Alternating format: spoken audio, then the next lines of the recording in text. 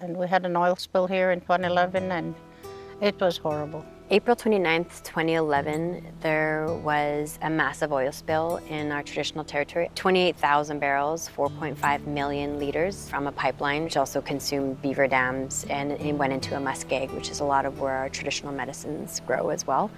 And the muskegs are connected to the aquifers and the water systems. And it happened right on our traditional land. It happened near a river, and the river all carried out right into our lake. How I found out was my Aunt Lillian, who taught in the school for 35 years, she called and texted. And I said, we need you home.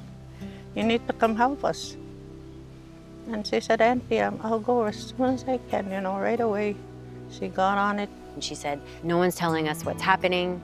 Can you find out what's happening? Because we took the kids out to the schoolyard and our eyes are burning, our stomachs are turning. We don't know what's happening and we can't breathe.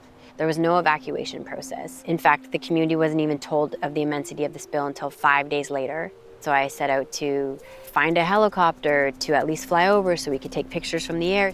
We wrote up a press release and then we sent it out to the media. And every major media outlet in Canada came because it was one of the biggest oil spills in Canada's history.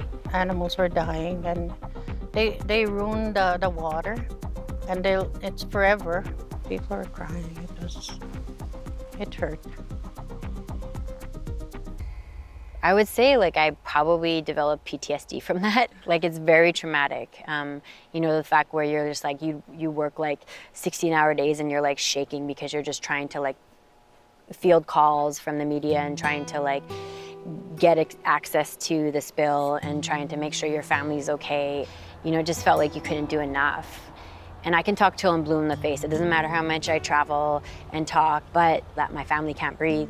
That was why I really wanted to see what does a just transition look like when we're implementing renewable energy so my family doesn't have to experience so many oil spills in and around the area and breathing in these toxic gases. My niece Melina brought in the solar project.